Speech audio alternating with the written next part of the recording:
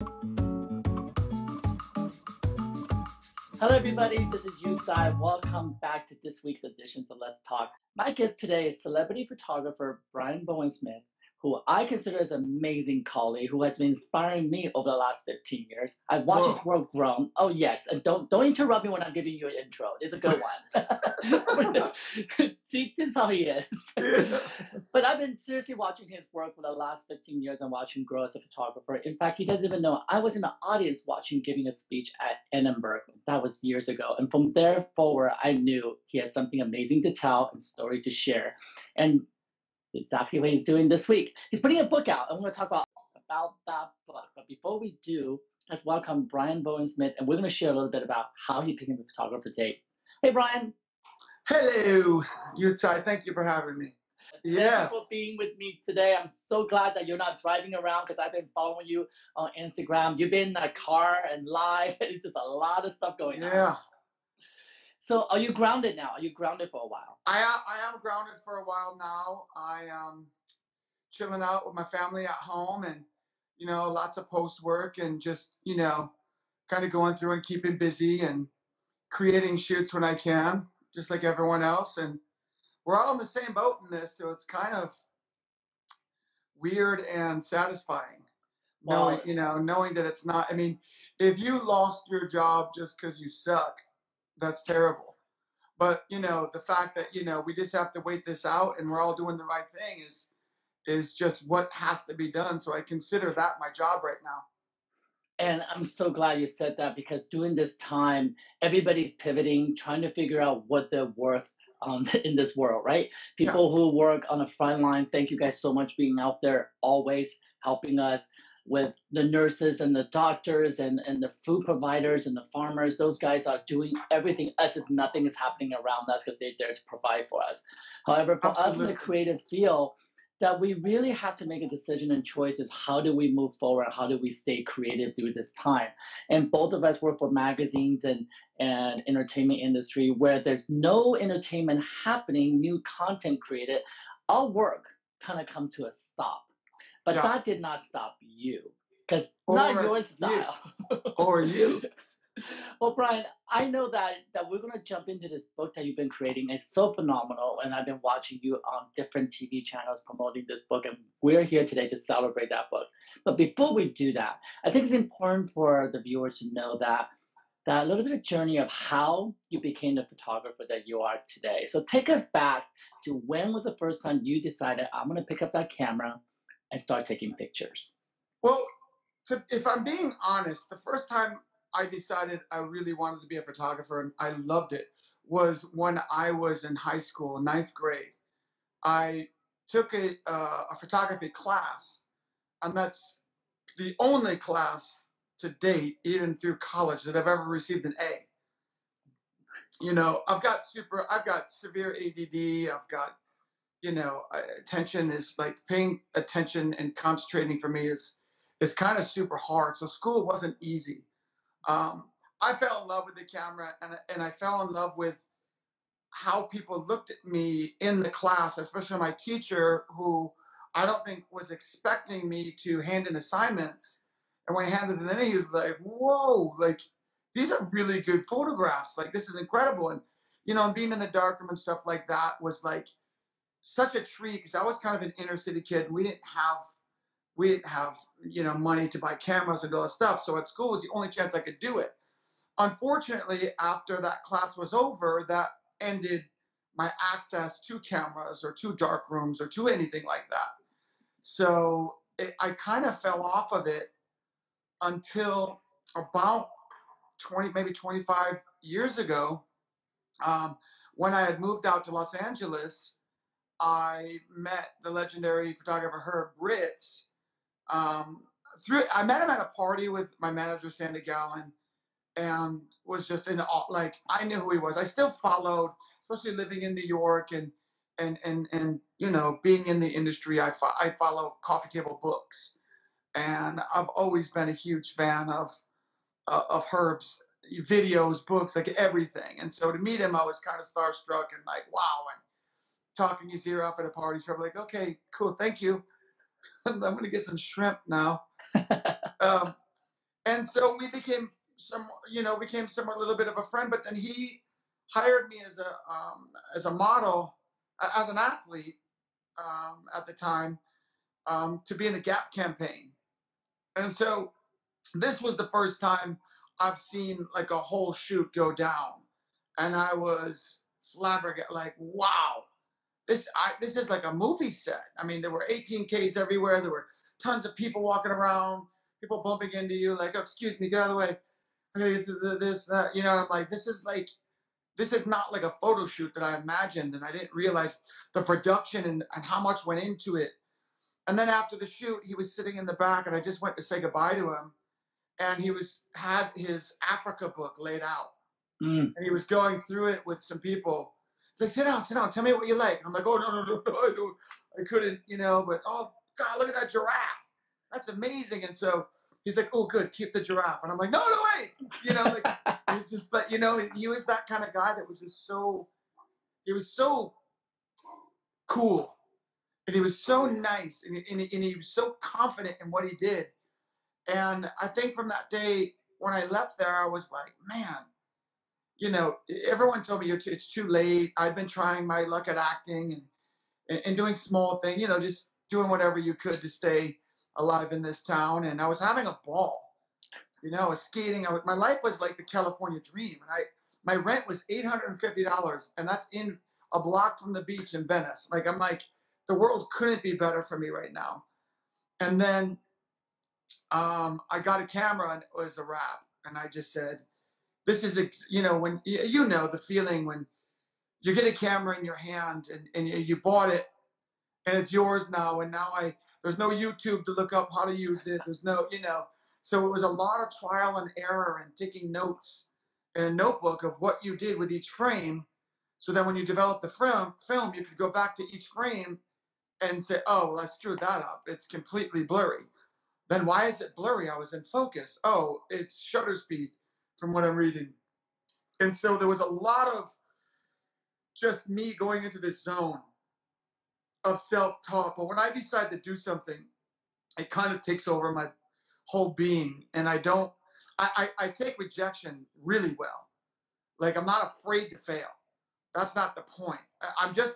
I don't like not knowing something that I'm interested in. So, and there are not many things in this world that catch me and captivate me like that. So when I find it, I latch onto it. And so I latched on photography like a freaking leech onto a bloody neck. I'm like, and I tell everyone, I'm like, I'm going to do this. And I was so excited every time I had a camera. So, and a lot of people were hating. Dude, you can't just pick up a camera and be a photographer. And I don't care who your friends are. I've been doing this for 15 years, and it's tough, and it's more than just. And I'm like, well, I'm ready to do the work. And it sounds like you've given up, not me. Like, I just don't have that attitude. And I would sit and talk, like, if I met someone that was interested, I'm like, oh, photography. And I would talk to a homeless man for 3 hours if he wanted to talk about it. I just really, some people say they love photography. I absolutely am still passionately in love with it. You're obsessed with it. And let me tell you, I was obsessed with it. Maybe 34. I wasn't a young, you know what I mean? Like, this thing just grabbed a hold of me later in life. It's almost like you get divorced and you're like, I'm never going to meet anyone again. Then all of a sudden, Shay walks in. Right. And you're like, what in the world? Why do you like me?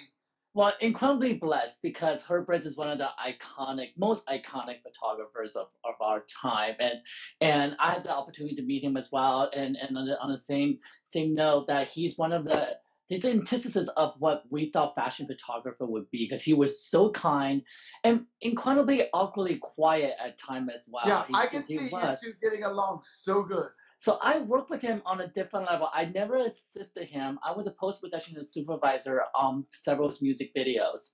So he would come into the editing room with the editor, and I would just sit in the back quietly watching them work. And it's like, I'm going to date myself, Tracy Chapman video. So if you guys want to go back in the calendar, you can figure out how old I am. But it was back in the day. But it was definitely, back then I was actually in the zone of directing TV commercials, working on post-production and special effects. Photography wasn't in my atmosphere. But when I met Herb Ritts, and I, of course, as a gay man, his book of iconic books that really celebrate erotic gay photography in the most beautiful way, that is fine art, that I knew of him and I knew his work and how much impact he had on the advertising industry at that time.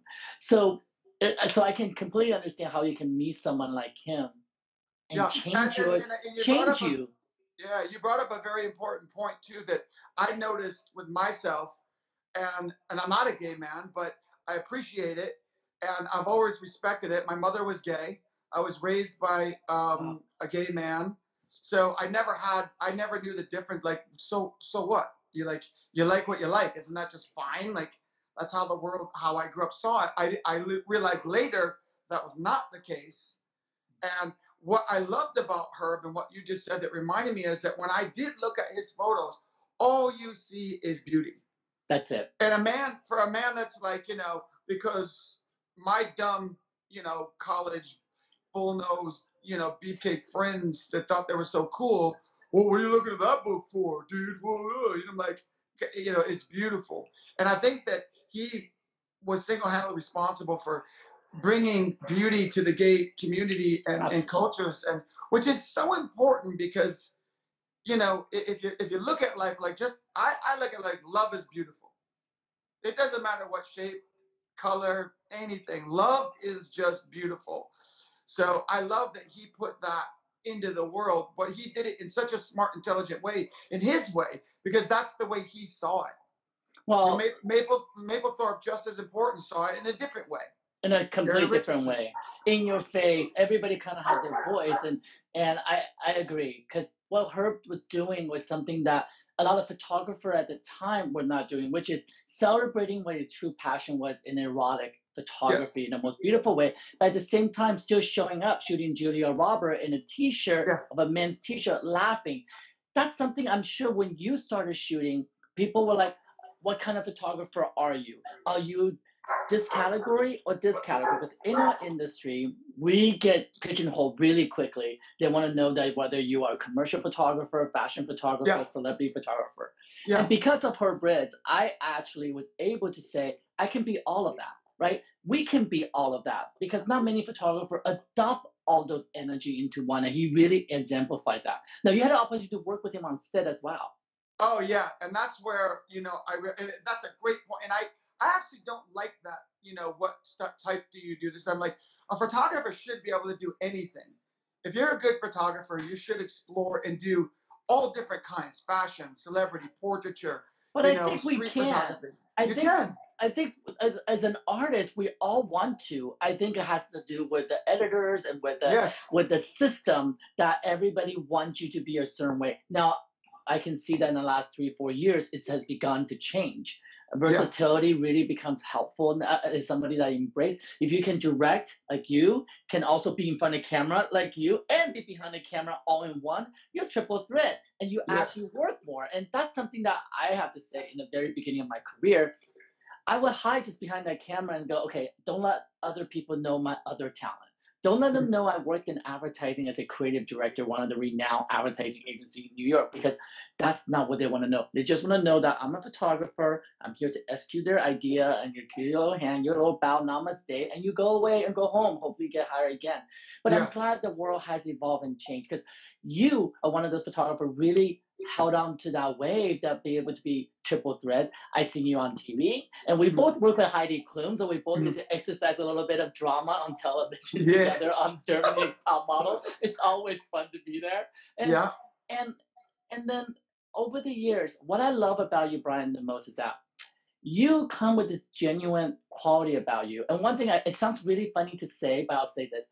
I love seeing a straight photographer conquering what gay photographer has easily come to them in this industry. Yeah. It sounds funny for people out there don't know is that predominantly photographers in fashion are gay. It just happened to be it's a clique, it's a group of people that most of them are. And when you came out of the ring, I was like, wow, he's killing it, and he's killing it, and he's straight. What's that all about, right? I was like, what is that? He must be really good. And then we begin to see that you started harnessing Herb Ritts' talent that he has photograph, and you develop this amazing relationship with all of them. I think that's something that other photographers out there, especially the Gen Zs right now, need to know that it's not just about clicking that picture. It is truly about the Yes. relationship that you have developed over time with them. Because I have personally worked with same talent that you have worked with, and I laugh about this now. I just had the opportunity to work with Herb Ritts, and on set, she couldn't stop talking about you so much. I was like, should I leave? Is Brian not cool? Am I not cool enough to be here? Well, it goes both ways, my friends.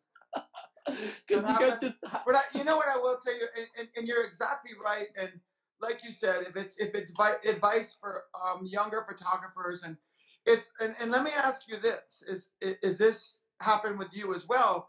I think because of who we are as people and how we grew up that way, we're not pretending to be someone else or put it on when the shoot's on. If you and I are at a party, which we're the same people, we're crazy loud, and we just don't give it, we don't care what if people think, if they think we're corny or we're not, like, we're never mean, and we're always ourselves, and we're not afraid to do that. And I think that other people find that infectious because some of them, and a lot of the celebrities can't. Sometimes they can't just put on and be who they are. They're afraid they're going to get judged, and they get judged way out. No, I ain't going to be on TMZ where they're like, "Oh, did you see Brian's beach bod?" They're like, they don't give a shit. You know what I mean? But celebrities, they go out and they can't be themselves, and then if they do get bend over and they get a bad picture, people blow it up, and it's scary. But I've noticed that some people I see that they're like they put on an act and think that they're going to win people over. But I think that the most important thing you can do as a photographer, like you said, being talent. I know so many talented photographers that aren't going to do anything or aren't doing anything, and they're sitting around mad and hating and saying, "Well, I don't understand why Brian out there act like an idiot and shoot a basic picture that I could do in my sleep, and he's getting this job." And I'm like, they forget that we've been doing this for a long time, and we've been putting in and making bridges, and we gain the trust of huge companies like Paramount and you with Bazaar and Vogue. Like it's not that they don't want to give new people a chance. They do. I was that new guy at one point. You were. But if you're investing, $100,000 in a shoot, they're going to get what they want, and they want to know that they're getting it. So it does take time. And if I had to have very thick skin in this industry because it did not come cheap. Even to get my agent, it took me 3 years. And they said, come back in a year. And I'm like, come back in a year when I'm homeless? Like, what do you mean come back in a year? Like, I'm ready. And they're like, you're not ready. And I couldn't understand it for the longest time. Like, I am ready. Look at my picture. They're like, no, you've got a couple good pictures. But we need them all to be like this, because then, like you said, there's fashion agents, there's entertainment agents, there's food agents, travel and leisure. So there's also trying to figure out what is it you want to do. I knew early that I wanted to be just like Herb. I wanted to be exactly like him, except try to find my version in art that was different. Because I could have very easily went and shot everything very clean and crisp and white t-shirt, jeans, build a white flat, use some HMIs, and do exactly what Herb did. But that wouldn't have done anything for me. It wouldn't have made me special. And I wanted to experiment. And another thing that I did was I tried everyone's technique. I learned everything, so I knew what not to do. And then the I guess the style, if you will, even if I don't even know if I've pretty much got one. I think that I'm more like you, where it's like I just want everyone to look beautiful and feel the best that they've ever felt. And well, I can recognize a BBS photo when I see it. I absolutely do, and I think that happens with photographers as artists. No matter what technique, you can pick up a oil brush or acrylic or watercolor. There's always going to be those contour lines, the tertiary lines that really identify your work. And you have this work that has a signature of your work, and they're always powerful. They're always empowering of the talent, and you can tell through your work that you have a relationship with them. And that's what's so special about I will say the LA water. I'm gonna just give LA a little nod here because there's a whole stigma about being a New York photographer, fashion, and Right. all that. You know what? New York water tastes great, but there's something about it that makes you guys want to hate people sometimes. I don't know Yeah. why you have to hate what. So I went to New York, paid my dues, shop fashion, and I brought that energy back to LA. And I got into the industry. I think maybe it was a year before you or 2 years. We came up around the same time. Mhm. But I too was very strategic like you. I wanted to make sure that the celebrities and people I work with know that I had the education of a fashion photographer. I'm going to bring that fashion sexiness to the work that I'm Yeah. going to do in Los Angeles, Smart. where everybody thinks that you cannot do, right? People are like, Mhm. you cannot make it in Los Angeles. This doesn't happen. I'm like, have you heard of Herb Ritts? Yeah. Yeah. And so Duh. I think that's our kindred spirit that we both have this wonderful man come into our life, um, and really gave us the spirit to pivot to find ourselves, right? And we're still trying to define who we are as we work. You should You know, always. And you and I both are very similar. I love watching your SI stuff, and I love that you put a little behind the scenes videos because I'm like, well, first of all, you are one of my favorite SR photographers by far because of how much fun you have with them and what you get out of them. And I see the model come up to the screen and like because if they're going to be on Sports Illustrated, they want to look their best. This is their time to shine, and it's a once in a lifetime amazing opportunity. And I think that what you do and how you were saying about me, I've noticed and learned from you as well, that is so important that you have that true relationship that you're really. I think we're just trying to impress them so much, no matter who it is. And I think, but that's my job. My job is not to kiss up to people. My job is not to brown those people because they know if you're full of shit because they're going to look at the picture and go, yeah, that's not a great photo, dude. You're funny. I had a great time, but I don't like this photo.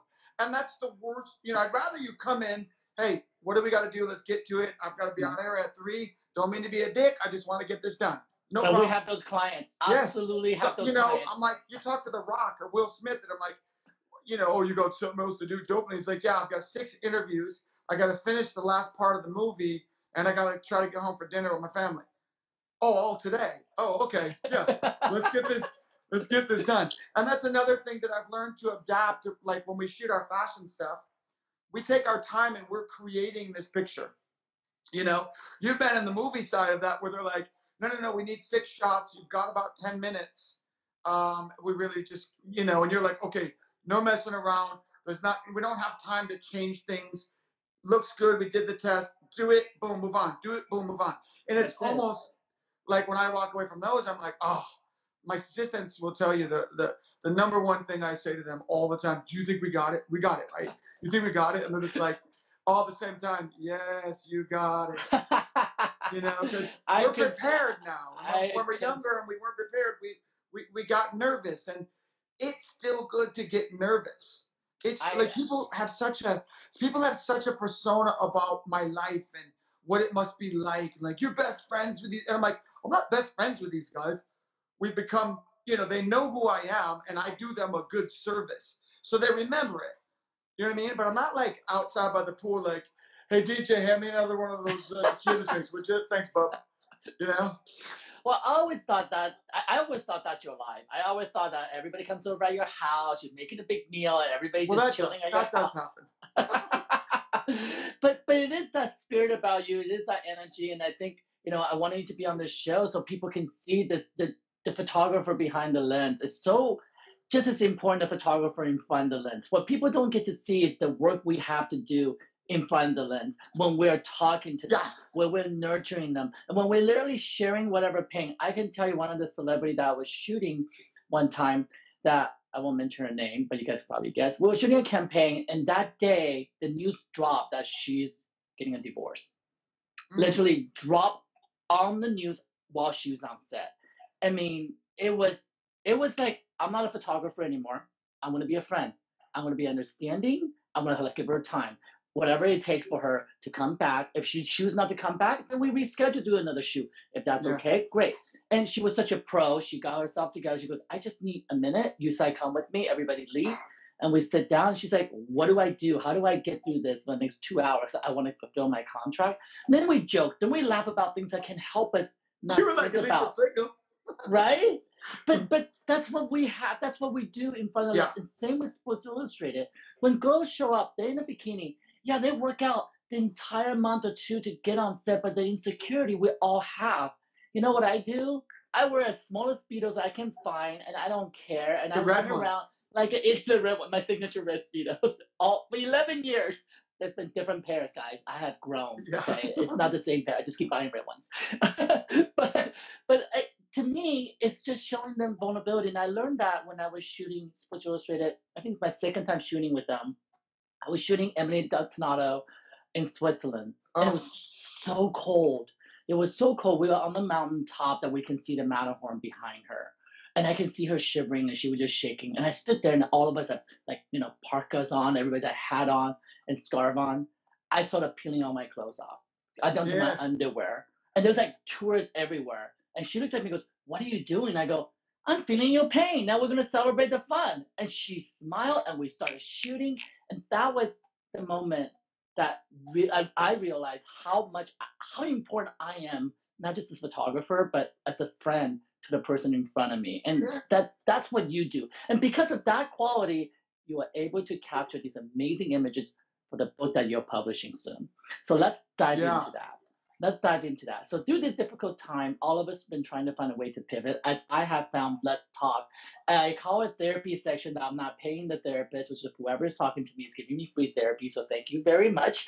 At the same time, that we begin to see artists like you who are not going to stay reticent and just lean back and take a break. You in fact created a project for yourself that is so profoundly beautiful. Thank you. And when I saw the images, I was like, Robert Frank at work. It really touched my heart because, no, it's good. Sally Mang, Robert Frank, we all live and strive to have that quality. And Brian, I know your work in celebrity work, and I know your fine art work that you do. This was the best of best I've ever seen your work. And as a colleague, I'm saying that because you were able to take a technique that everybody knows of your work, and then you remove yourself in a way that's distant in a car that you celebrate, and you capture this incredible energy. So for those of you guys have not seen what I'm talking about, go onto his page. You'll see some of the behind-the-scenes videos as well. But I want you to talk about this process because it's so inspiring for me as a photographer. So I know it inspires so many others out there. Yeah, I had been seeing a lot of the photographers, and we were all wondering the same thing. How do we stay relevant? How many pictures of my dog can I take? Or how many pictures of my wife can I just say, babe, one more?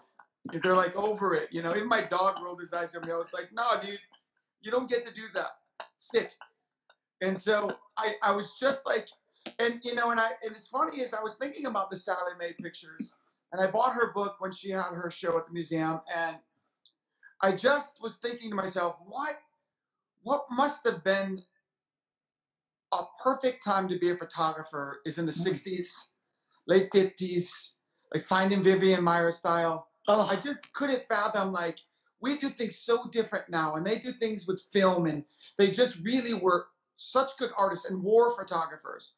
And just going out and actually just going, I'm going to go, like, I'm like, if I would have said to you before any of this went down, I'm going to take 2 months off and I'm going to travel around the country and take pictures, nobody, especially my agent Rick and May, would have been like, no, you're not. So it was kind of the perfect time to do something. And I thought, well, what if I got this great Ford truck and all the windows are kind of panoramic and they curve around. So there's not a lot of metal. It's just all windows.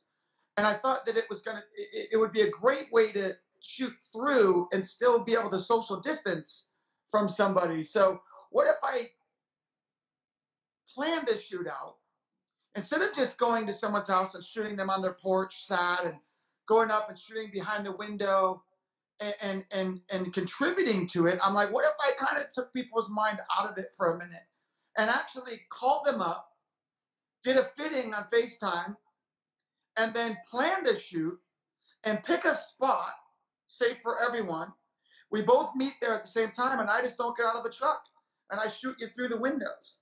So I started doing it with my neighbor down the street, Taya, and she's really this beautiful girl, getting ready to go into college, going to be you know, a film major, and Wow. she just got into UCLA. She's very happy. Then, this happened, and I'm like, well, let's do a fitting and find a good dress. And there's you got this great barn door and ivy. It'll look so. I'll make it look so old school. It'll be like a cool shot. But I didn't know, and I'm not tooting my own horn by any means. I didn't realize what that picture was going to do to me. And it was so much fun to create something again from the ground up, do it with challenges, and have it come out good. I printed it and I stared at it, and me and my wife were like, this is really cool. You should do more. So I called up another friend, did another one, and each picture had its own magic that came to life. And it was so, when I did like 5 of them, I was like, I got to do this. So I was on a Like a Live for my other series that I did with Dancing with Your Angels with this monochrome camera that only shoots black and white. And that kind of takes all the thinking about, is this one going to be color? Is this one going to be black and white? I'm like, no, I'm seeing the world right now in 2 things, black and white. And so it was a perfect camera to take on the road, very small, so it was easy to have. And I just said, what if I hit the road and went across the whole country from here to New York City? And what? You're not going to do that. My wife's like, you can't be gone for a week. There's no way you're going, And so I kind of again, when someone tells me I can't do something, I just, without thinking, called up my friend Sylvan because he owned this big RV that he bought, 1995 Skippy Bounder. It's old, but this thing was a beast, and it got us. So we could quarantine in there, so we didn't have to rely on hotels. We could be just with us and never have interaction with anyone else. So it was actually social distancing safe. Mm-hmm. And so I wondered, how is this going to happen?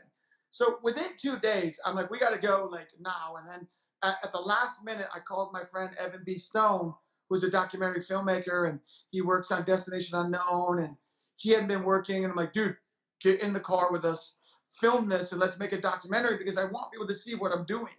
I want to inspire other photographers and other people to it's a very simple concept. You know what I mean? It came to me almost in a dream. You know what I mean? But when I took advantage of it and I saw it through is when the real magic happened. And that's what those old school photographers did, is they did missions. Some went to Vietnam in 2 tours. Some went, from here to Europe. Some go just to crazy, in the middle of the Amazon and study tribes. And in Africa during the worst times, risking their life. And it reminded me of something my old manager and dear friend Sandy Gallen told me. I was all excited when I met Herb, and it was thanks to him. And I was sitting in his living room, and I'm like, I can't wait, dude. I'm going to be a famous photographer one day. I promise you, I'm not going to let you down. And I'm going to just work so hard. And then he goes, no. He goes, I don't give a shit if you're famous. He's like, anybody can be famous. What you need to do is find a way to be important. Because there'll be no better reward than when you do something important and people remember that. Mm-hmm. And that's what you're going to do. And I almost was like, okay, like Yoda, I was like, oh, okay, noted. But I'll be honest, is that I love our work, what we do, and how we make a living and to make the money at it. And it's fun every time. Not a job at all. But I will tell you that when I do something that helps or changes a person's life, I almost get teary-eyed and thinking about how a little kid like me from the inner city with nothing grew up and now is helping the same people. You know what I mean? And I think that's something that we often forget as photographers, right? Because we're surrounded by top models and celebrities, and we pick up the camera, we shoot them, and they thank us, and we're like, we've done our job. But it's when you take that camera, started pointing at the mundane, that ordinary people doing extraordinary things and celebrating them, And I've chills thinking about it because I can picture your imageries of Yeah. the four people standing in front of the hospital, Yeah. and it's so powerful. And I think that's something that through this time we're able to reflect and be able to say, what can our work do, right? Yes. You found that it's so powerful because the fact that when I look at those pictures, I can say Sally Mae, and that's something is already in your blood that you're breathing through, and knowing what she has gone through afterwards, the controversial her Yes. vision, to Of the kids. recapture that in your work, and capture Americana, where This let's gave me admit it, goosebumps. well, let's admit it. Like we're not selling America right now. We're not celebrating the way No. from our artistic world because our fundings and arts are taken away. But in your own way, you're reminding us how important to celebrate a good part of Americana. And I, I'm choked up. As an Yeah. Good. immigrant, I could not, I could not appreciate more what you're doing, and it is so powerful. And what I love is this, that you take the A-list celebrities that who you have developed friendship with, and you put them in the most mundane situation that take them all the glamour, all the lights, all the hair and makeup, all the "ooh, you're amazing," and even that paparazzi. Oh, I don't see you there, but I really do see you there, so I'm gonna give you a good side. You went and captured the most intimate moments with them, and the way they look at you because they have to look through a window to find you, it is Mm. so special. It truly is so special, Brian. It's congratulations. Thank you. Honestly, I congratulations. so appreciate it, and I didn't really realize how important it was until I got home, and until I started getting. And by the way, people on Instagram that comment and write about it, and I love, and I do go and read every comment, and I read every DM, and I may not get back to everyone. Obviously, that's impossible, but I get so fulfilled with love, and Hmm. knowing that what I'm doing in this world, especially at this time, is making a difference, is probably the biggest honor I'll ever have. I don't know if I'll ever do anything this important and big in my life again. Who knows? But Brian, But what I love is this. You've done something that a lot of people are not able to do, and something I'm learning too. It's actually utilize what you have developed over all this time, 10, 15 years of relationship. You're able to get Reese Witherspoon to give you a moment in time. And I'm not saying this knocking Reese Witherspoon, but she's a very busy woman. She has yes, production, she has kids, and she's one of the most powerful, amazing women. And to find time with her and for her to give you that, that's the best, most amazing yeah, reward. Honestly, when I saw the imagery, the people you were shooting, I was like, oh my God, this is incredible because in our business, go through the publicist, go through the manager, how long do you yeah. have, who's the hair and makeup? But you took all that away and you made them human. And that's Thank something you. I think they absolutely need during this time. I think we all need it. I needed it. I mean, everyone, we're all in the same boat, and it's like a million. All of us lost our jobs.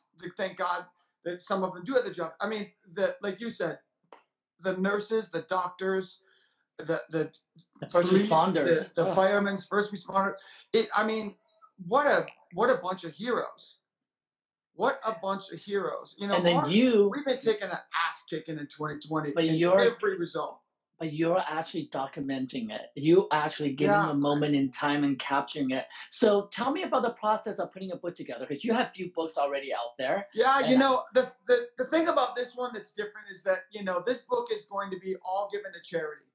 I'm going to donate 100% of the proceeds to at Feeding America, which is, they provide a lot of food for inner city and poor people. I was one of those kids. I ate breakfast and lunch at school all year round, even in the summer. And those were usually a lot of times the only meals of the day. So when they weren't around, you starved, and it was terrible as a child. Terrible, not knowing, like, oh, breakfast wasn't there today.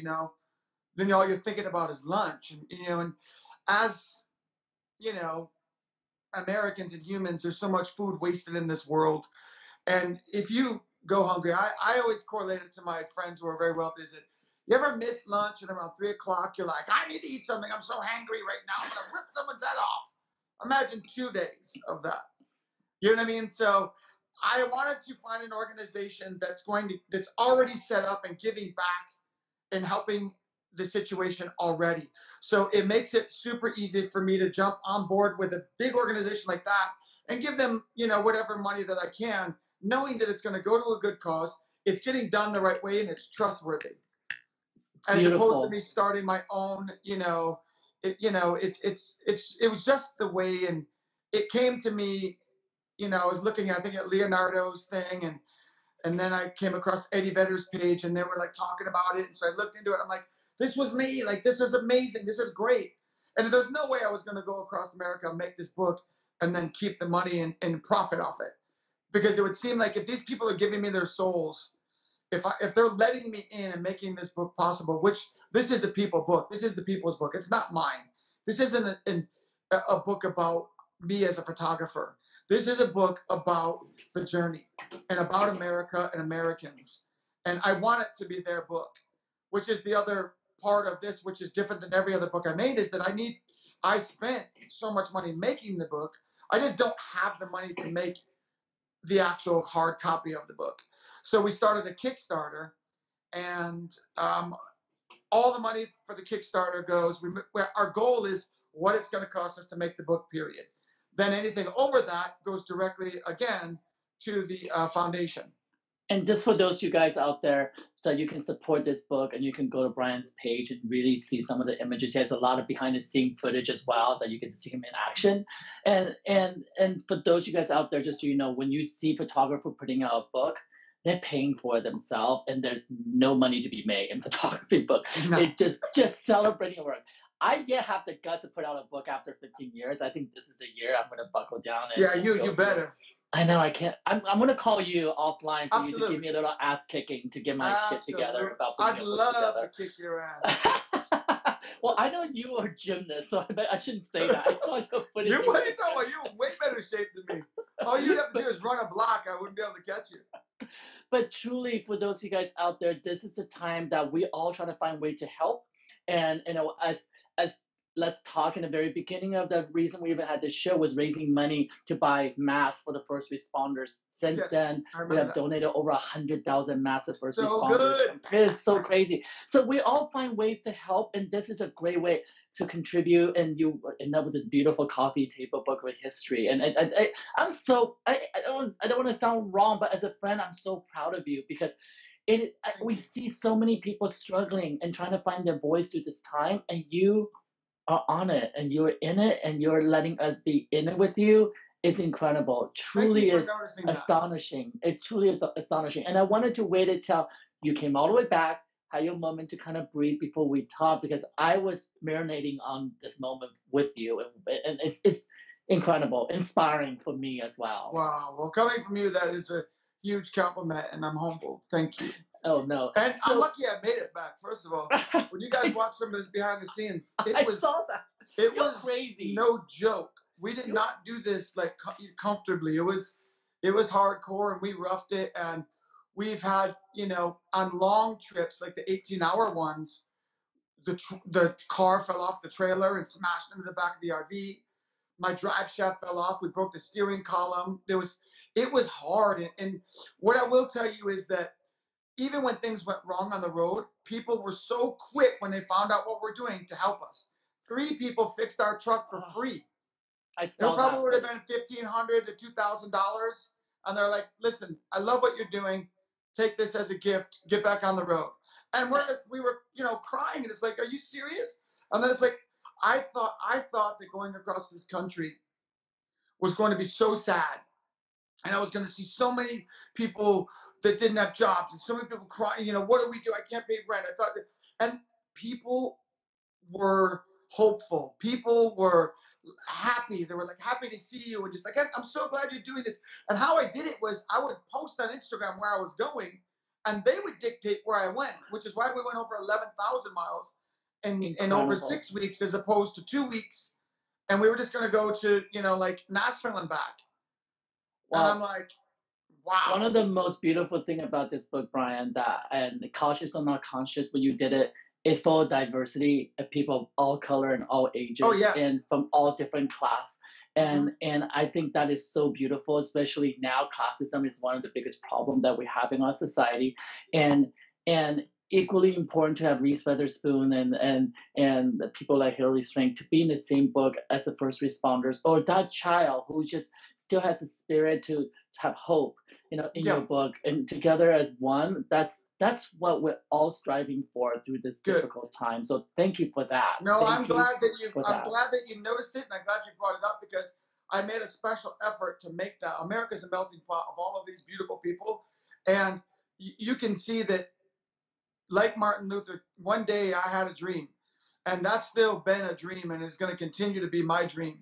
And I just pray that in my lifetime I see it. I pray that we see real change.